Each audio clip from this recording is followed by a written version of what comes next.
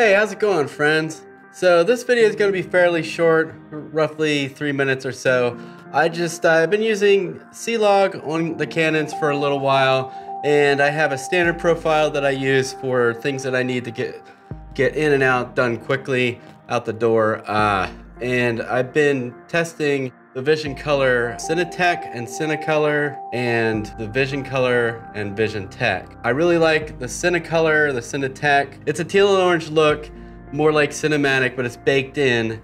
And then the VisionTech and VisionColor is more just like a flat profile that's kind of just more accurate colors. So in my tests, I decided this footage might help someone looking to try out a different profile for the Canon camera. This is only for Canon, and it works, I'm pretty sure, across the board for all Canons. So you can easily, if you have more than one body, even if it's one of the smaller M bodies or an APS-C sensor body, you could still use it and match your colors across both your cameras, or all three or four of your cameras, how many cameras you want to match, pretty much. And I'm gonna put the link down here where to purchase these.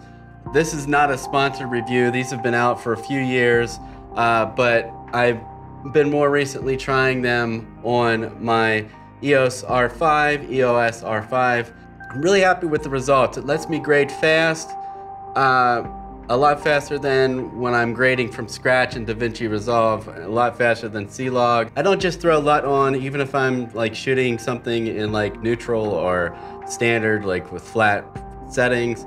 I use a color checker to get the colors right, and then I mess with them to get the colors that I want.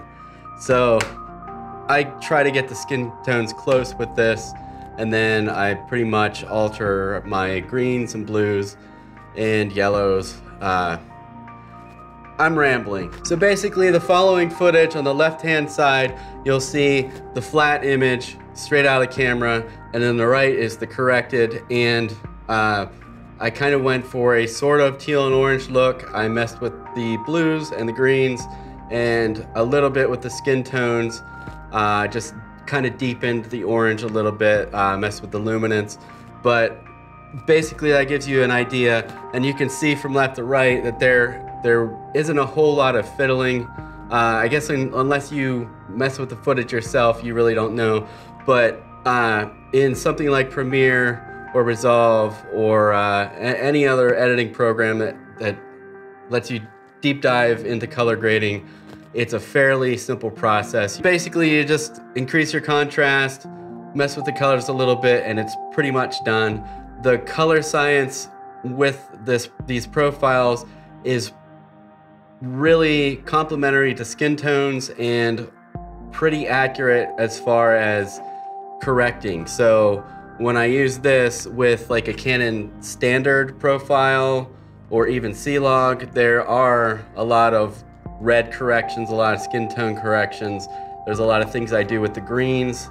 And with this profile in particular, I basically, if I don't want to, I don't have to correct it, because it's so close already that, you know, as long as your white balance is right, it's right, kind of deal.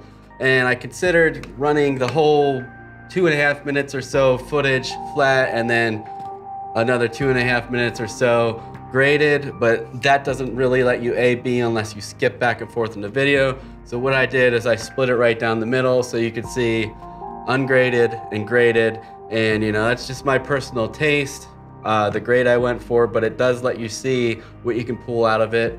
You can get a lot of highlight information, a lot of shadow detail out of it, which makes me think me shooting in C-Log is kind of a waste of time, because C-Log inherits a lot of noise in the blacks most of the time.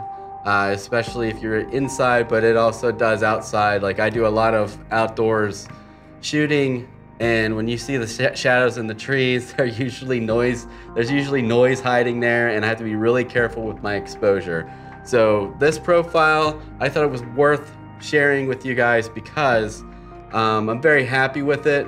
I'm using it on all the cameras. So as far as the camera and the settings, it's the Canon EOS R5 with the 24 to 105L at f4 the whole time.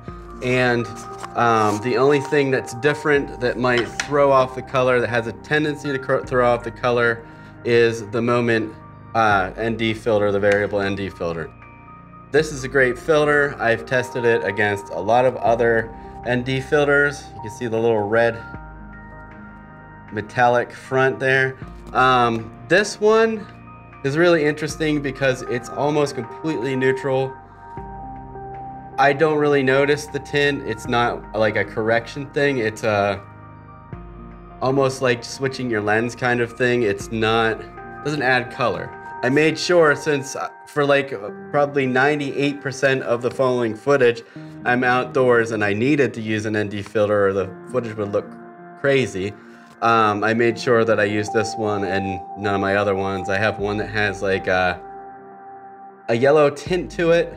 This is the ND4 to ND32 filter. I don't usually have to go any higher than that. Even because I shoot in broad daylight most of the time, I shoot at noon an awful lot, and it hasn't been a problem. If it is a problem, I'll stop down more, especially if I'm using a f1.8 lens, I'll stop down. But enough about that. I just wanted you to know what I was using. As far as the settings, 24 frames per second, 4K, 1/50th, all your usual stuff. And I was at ISO 200 for all of it.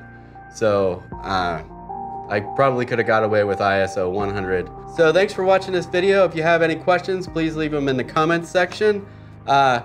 Please subscribe and tell your friends. And remember, create, share, repeat, and keep it awesome. I'll see you next time.